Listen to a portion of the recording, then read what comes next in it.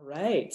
And now that we're talking about CrazyLabs anyway, I'd love to introduce our first speaker, Rotem Eldor from CrazyLabs, who's going to tell us more about Dr. Hyper and Mr. Casual, how to stay in the top charts for 10 years in a row.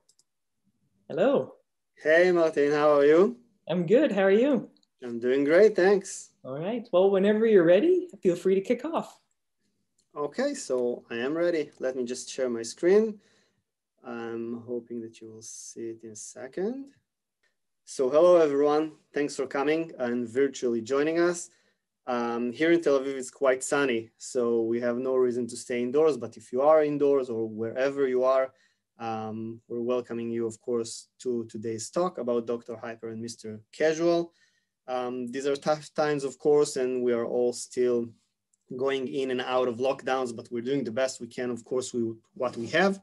And today we'll speak about how to actually stay relevant and stay in this industry of constantly changing. And this is what we'll talk about today, especially inspiring studios which might want to shift their primary business, or people who are still having tough times staying or keeping up with the constantly changing environment. So this is our agenda for today. It's been said that in order to succeed in the mobile gaming industry, you have to stay focused. However, in the long run, we see that studios need to diversify their portfolio in order to minimize risks. So today we'll speak a little bit about the history of hypercasual and how to level up in the top charts. We'll have an amazing bonus tip, so it's worth to stay for that. And we'll also discuss of what brought CrazyLabs into the hypercasual gaming industry to begin with, and what was the effect of having an internal team as well as a team of publishing experts, and how it helps us as a studio and of course the developers that we're working with to reach the top charts. So apart from publishing games, we're also a gaming studio. As I mentioned, we have the hyper-casual lab, we have the casual lab, and we also have another top secret lab, which is doing some very cool stuff. So it's worth to stay tuned. A little bit about us. CrazyLabs is a top 3 publisher with over 3.9 billion downloads for our games. We're really reaching the 4 billion download mark. We have over 100 million unique monthly active users. We have offices in Tel Aviv, Shanghai, Skopje, Luyanг, Kiev. So if you're also searching for your next job, you might find it here with us. Just a little about me. My name is Rotem. I'm a senior publishing manager here in CrazyLabs.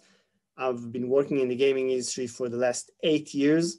So, and as a true gamer myself, I'm always looking for really cool new games to work on. I'm not a hyper-casual gamer, but still when I'm playing some cool hyper-casual games, it really gets me going. And I think that is really the key of working in this crazy industry. So it's not a history lesson, and I'm hoping I'm not going to be boring in the talk.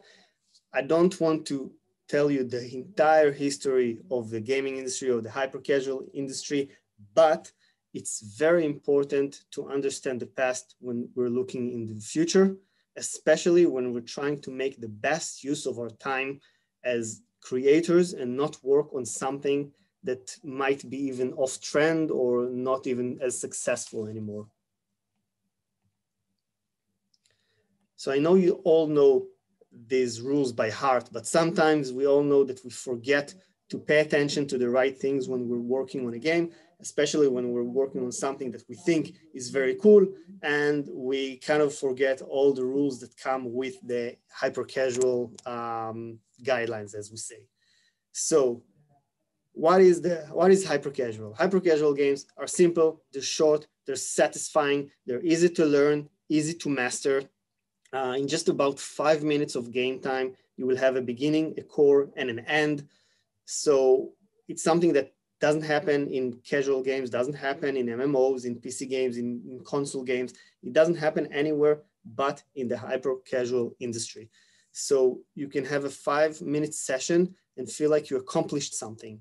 It could be played by you, by your kids, by your grandmother. It has mass appeal, right? So when we're talking about who is the core audience of, let's say, a strategy game. So these are people with high enough concentration and attention and the skill to play strategy games or a shooter game or a casual game or any other game. But when we're talking about hyper casual, it could be anyone. And we see that in fact, it is everyone who plays these games. These games are highly replayable, meaning you don't have to have a very sophisticated GLD or a very sophisticated level funnel. You do, of course, need to look at the data, and we encourage everyone to install a level funnel and work only by the data. But we also see that these games are addictive enough to have a more simplified level funnel in GLD than other games. Also, it's easy to monetize, right? We're not looking for a too sophisticated game economy. Most of the revenue, the vast majority of the revenue of these games is monetized through in-app ads.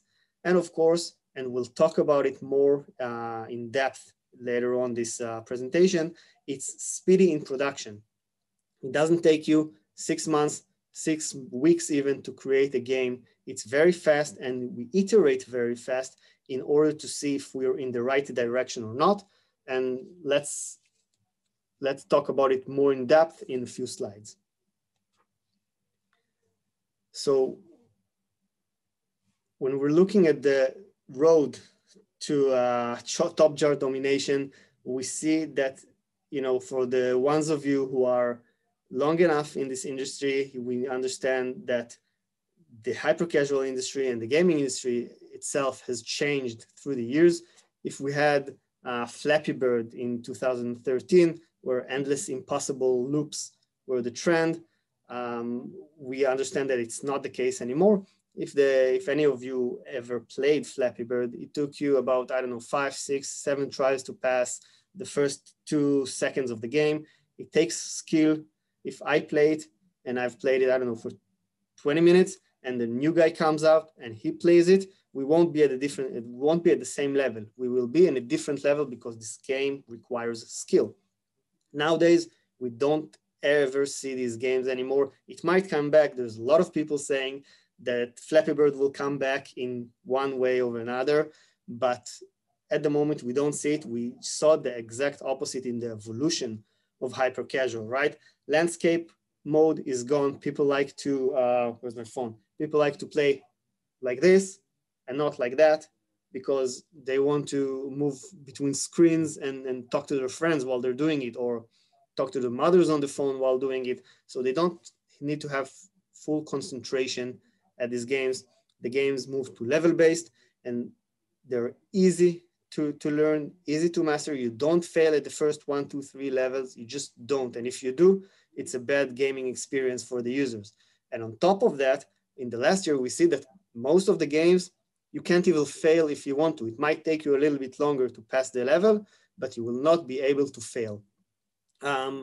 What will happen next and what will be in 2021 or 2022, we have no idea. That's why it's fun, and that's why we are here. But we do see an evolution in the hyper-casual games in the last 2 years, 6 months, and we see that it gets easier.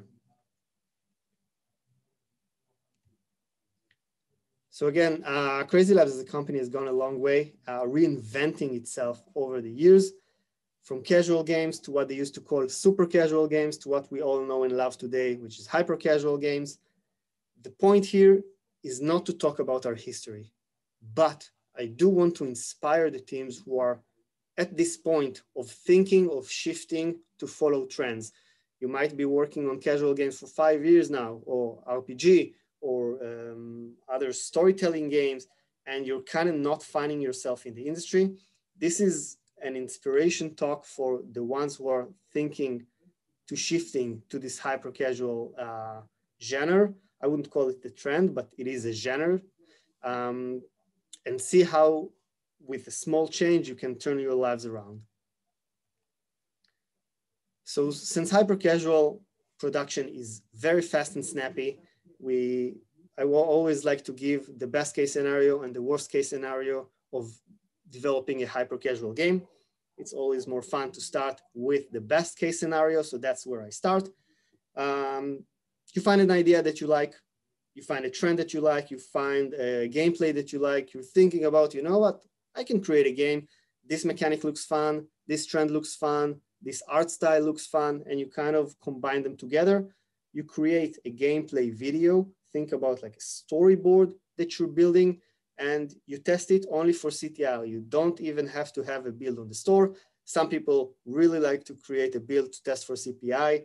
It's also fine. You test it for either CPI or CTR, and you see if you're on the right direction or not. First part is the marketability. Hyper-casual games are highly marketable, meaning high CTR, low CPI, lots of people want to download these games, very cheap CPI, and that's how you scale your games. If you don't have it, it's not a good hyper-casual game. It could be something else, but it's not a good hyper-casual game. Let's say you do have it, best case scenario, you start working on the game, start working on either CPI if you tried CTL before, or if you already passed CPI, build the game for retention, create a level base, create 20, 25, 30 minutes of game time just to test and check that people want to come back to your game the next day, meaning you have high day one retention, right? We're testing two things. One, that the game is marketable, meaning people want to play the game. And second, that they want to stay in the game. Once we pass this, and it's also important to have a lot of communication with your publisher because they are highly experienced in releasing games. And if they don't give you them enough attention, you should demand it. And you test for ARPU. ARPU is the average revenue per user, right? So very simple equation, how much it costs us to acquire a user on average versus how much we gain from them. So if the CPI is higher than the ARPU, we're not in a good situation. If the CPI is lower than the ARPU, we are in a good situation and we're ready to start scaling. That was the best case scenario. It shouldn't take you long. It should take you around 1 or 2 weeks to understand if you are in the right direction or not. Let's move to the worst case scenario, which you will see it's not that bad. So let's say you spent time on working on a CTR test, working on a CPI test, trying to see if the game has a market. Now, worst case scenario, you failed in either of those, and you spent 2 or 3 weeks working on a game that you understand that is not highly potential, and you throw it away. First, you learn from it, and second, you need to know that it's very, very hard to nail it with a great CTR or great CPI. We also fail a lot as a company, as publishers, as developers, as a studio. People always fail, and that's very important to learn, to understand that. But we allow our developers to fail because we support them and we try to help them learn from their mistakes, right? That way, we can move to the next idea and make it better.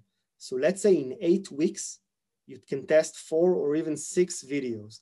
And with the right publisher, you also might cover some of your expenses. Now, I want to share some tips regarding creating a hyper-casual game, which will be super relevant to the guys who are shifting from other genres, but also very important for people who are currently working on hyper-casual games, and they might have a portfolio of 30 games. So the portfolio itself, you got a portfolio, great. Don't hide it. You can have in your portfolio a lot of genres. You can have casual, hyper-casual, strategy, whatever you do. It doesn't matter. You don't have to hide your current portfolio if you are working on hyper-casual games. If you change your direction, it's great. Focus on what you're doing and make sure that everyone you're working with will see the portfolio. And that's also very important to actually show what you can do as a studio. But reworking games which didn't work might not be worth your while. If something fails, it fails. Don't try to resuscitate it and don't try to overwork something that already showed that it doesn't have promise. Keep thinking about the time you're wasting and utilize your time to do good things and to work on things that have potential. The pitch. I can talk about pitches all day. I can talk about it on and on. In fact, we have another talk only about pitches next week, so stay tuned. If I can sum it up to one slide, I would say that make sure that your pitching and your pitch that you're working on is something that has marketability. Look it up on YouTube, look it up on Instagram, look it up on TikTok. See what you're pitching and also check always the top charts to make sure that you are with the trend and you're not falling behind. Think about a storyboard. I already said it a couple slides ago, but it's very important. So when you're building a video and you're creating a video to test either CTR or CPI, you're not showing the game. You're showing a video, you're showing a storyboard. So when someone sends me a pitch or a video or a gameplay, me as Rotem, the publisher, I'm concentrated at looking at the video or playing the game or doing whatever is necessary to understand what I'm looking at. When Rotem, the user, sees the ad for the first time or not for the first time, doesn't even matter, I'm watching the ad while I'm scrolling on Facebook or on Instagram or on TikTok or in any social media that there is, right? I'm not interested in watching the ad. I don't care about the ad. So it has to be something that has a good onboarding that catches my eye in the first 3 seconds, because otherwise I'm gone. You won't even see me again. But this impression to see that the user wants to stop what he's doing right now, to stop seeing his friend's feed or pictures of cats or whatever it is, and stop what he's doing, watch the ad, click the ad, and download the game, that means that the game has high marketability. Let's talk a little bit about the team. So some people came to me and said, I want to increase the team. I want to build a team for hypercasual. I want to create 10 videos a month. I want to create 50 videos a month. Wait, before you do it, no, don't overdo it. Start small, 2-3 people, game designer, developer, and an artist. It could be all in one. It could be 2 people, and test a few prototypes, create 2, 3, 4 prototypes and see how they perform. Learn from your mistakes. Also, let your publisher guide you, right? So a good publisher tests around 300 games per month, while you test, I don't know, 3 or 4. So I'd never say that the publisher is always smarter than anyone, but he is more experienced. He does have the experience of telling you where you went wrong. Also, the publisher lives and breathes the top charts. I play all of the game in the top charts every day, so I kind of know what's trendy and what's not. We all have examples, right? And we all, we can hear about success stories all day, but I just want to say a few things about the team. I'm sure you all remember the game Soap Cutting. It was created on Christmas last year. Was created by 3 people, by a small team. That's all they did. They created, they created a few prototypes before, but then they created Soap Cutting, 2 developers, 1 designer, that's it. Then they worked live ops for the game for 4 months, 5 months, 6 months. And then they said, okay, now let's create new prototypes. And then they created more prototypes. They failed. And then they succeeded with acrylic nails. That's all being done by 2 devs, 1 designer. And now, after they have 2 top chart hits, they can start thinking of increasing the team. They started increasing the team, and that's how you should do it. You shouldn't overthink it and start increasing the team before you have something in your hands. The potential. So we all know the potential of a hit hyper-casual game, right? It does bring a lot of revenue to both ends, and it can fund you for a long time ahead. But think about also the potential of what you're testing. So I wouldn't start testing and building a game for retention, for game time, for features, for whatever it is, without knowing the potential of the marketability. Also, I wouldn't put in-app ads to check ARPU before I know the day 1 retention. I wouldn't go ahead and waste my time. First, we test CTR or CPI. Then we test CPI, then we test day 1, and then we'll test the ARPU. We work very fast, but with short iterations and short milestones. I wouldn't say, go work on a game, come back in 6 weeks and let's test. No, I would start testing because I know that the time is valuable. We do want to work fast, but we do also want to work smartly. And last but not least, the publisher. So you need a publisher with experience in pushing games to the top charts. We need experienced publisher in as many genres as you can, subgenres in the hyper-casual genre, because we know that there are many of them. So you need someone who is more diverse in portfolio as well. I would talk about the technology because you need someone to help you with SDKs. You need someone to help you with development. You need someone to help you with dashboards and learning from your mistakes. So it's very important when you're looking and searching for a publisher. Also growth. We all want to grow our games. We all want to grow our portfolio, but don't do it on account of hurting your core game. Don't bombard the users with rewarded videos and interstitials and then hurt the game and wonder to yourselves why the retention has gone bad, right? Think smartly on how to grow your game, your portfolio, your team, whatever you need, but do it smartly. And of course, communication. You have to have feedback from your publisher, but also keep in mind that you're the game owner, right? You're the creator of the game, so you need to own it. You need to own your game.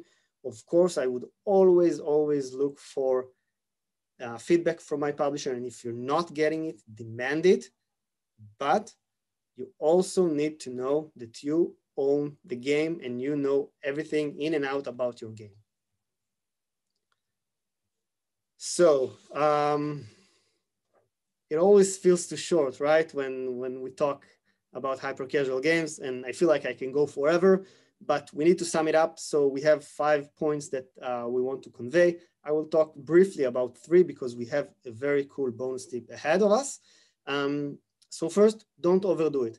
Work with small iterations. Don't create the game before you know the marketability. Don't put ads before you have retention. Don't overthink it and don't overcomplicate it. Most of the chances that your first games or most of your games will fail the marketing test because that's how it is.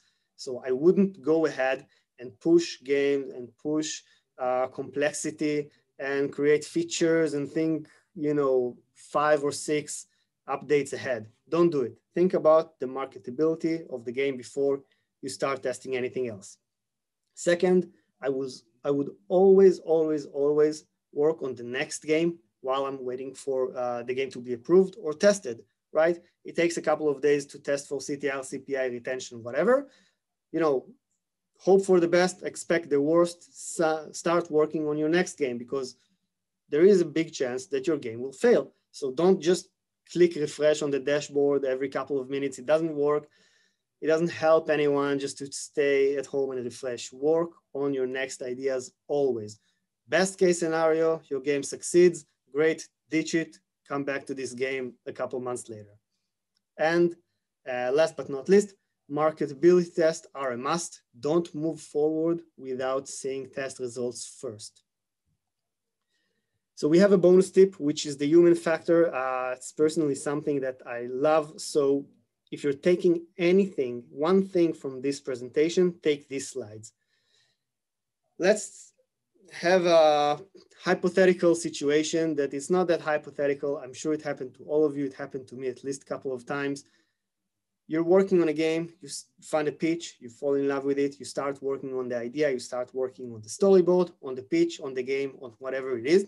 You fall in love with this, you think to yourself, this is my hit game. This is what's going to bring me to the top charts. You show it to your friends, to your girlfriends, to your family. They all love it, you all love it. You get your hopes up, you get your expectations up. You test the game for CPI or CTR and it fails. The entire team gets demotivated and you have no idea what you're doing next. So first, don't consider this as a failure. It's just a minor setback on the road to success. That's it. We also fail a lot. Everybody does. When you're looking at the top chart, you're seeing the top 100 games, the top 100 succeeding games, right? These are all successes, but you have no idea behind them how many tests they failed. They failed a lot, and I can promise you, and every person you will speak to will tell you that. You fail a lot before you succeed, and that's how it goes. So I wouldn't get demotivated. We all have the basic knowledge, right? I spoke about 5 tips of getting your hyper casual game to the top charts, and these are great tips, and you should all follow that. But it doesn't guarantee you success. If I knew what's going to work, I wouldn't stand here talking to you. I would just sit in my basement and I would work 24 hours a day on a game that will get me to the top charts. But it's not the case, and that's how it happens. We have no idea what is going to be a hit. And you know what? That's what's fun about this industry as well. And that's so fun. What's so fun about hyper casual games? And that's also the foundation of the relationship between the publisher and the developer, the constant communication and motivating each other. So if I would take something from this talk, is to do not get demotivated. So we're going to finish off with some fun stuff. We have an unlimited pool prize in our endless campaign in case you missed it. So go to our website, submit your game, send it to me, send it to your publishing manager, and you can get revenues just for submitting and testing your games. Also, in case you missed, we have 2 hubs that we opened, one in Mumbai, India, and one in Tel Aviv, Israel. And we're not just financially supporting them, of course, but we're also bringing them and guiding them along the way. Currently, we have these 2 hubs, and we're opening new ones very soon, so stay tuned wherever you are. Here is our latest bootcamp from the Israeli hub.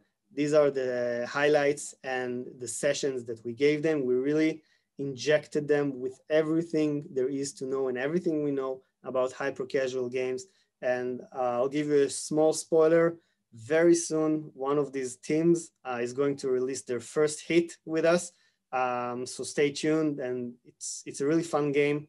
It's a shame I can't show it to you right now, but you will soon see it. So everyone, thanks for coming. I hope you're staying safe. I see there's some questions in the Q&A, so we'll be happy to take them and answer everything. If you are looking for your next hit, and if you're looking for a publisher, feel free to ping me, ping any of the publishing managers in the team, and we'll be happy to speak. Right, great. Thank you so much for an amazing talk. And yeah, you're right. There's a lot of questions waiting in the Q&A. So we have a few minutes left, so let's dive straight in it. 2 questions that kind of come to the same thing, and that is if you can share benchmark figures about CTR, CPI, and day 1 retention. Of course. So when we're looking at CPI, CTR, and day 1 retention, and we're looking for US iOS, I'm looking for CTR, which is higher than 3%, CPI that is lower than 20 cents, and day 1 retention higher than 43%. Whew, that's some crazy competitive numbers. Great. That's how it is. Thank you so much for sharing. I'm sure that'll be very helpful for everyone trying to break into this market. The next question from Mr. X Nelson. He's asking, if you have a small team and you test early or quickly, what do you think about the risk of being copycatted by a bigger team who have the ability to develop and scale content more? Yeah, so it's always a risk, right? But that's the plus side of working with a big publisher. And all of the big publisher will say to you as well, they have marketing intelligence, they have competitive intelligence, and they're searching the App Store every day. So in case you are first and someone really copied you and not just got inspiration from you, we have big legal teams behind us that will be able to reach out to Apple, to Google, to the guys directly and get them removed. If you search anytime on the Google Play Store for soap cutting, you will see at least 20 clones every day. And every day we remove all of them, at least the bigger ones, but new ones pop up. So if you do it alone, there's no chance you can go through it. But when you have a big legal team behind you, that's something that we can help. All right, cool, thanks. There's actually a lot more questions, but we do need to close down to make space for the next speaker. But perhaps I can invite you to join the Discord server so you can answer some more questions there. Great, I'm there. Cool. Well, for all the people who asked some questions, you hear it. Rotem will be on our Discord server. If you need a link to the Discord server, it is on your Meet to Match page. So Rotem, thank you so much once again. And talk to you soon. Martin. It was great to be here again. Bye. Bye.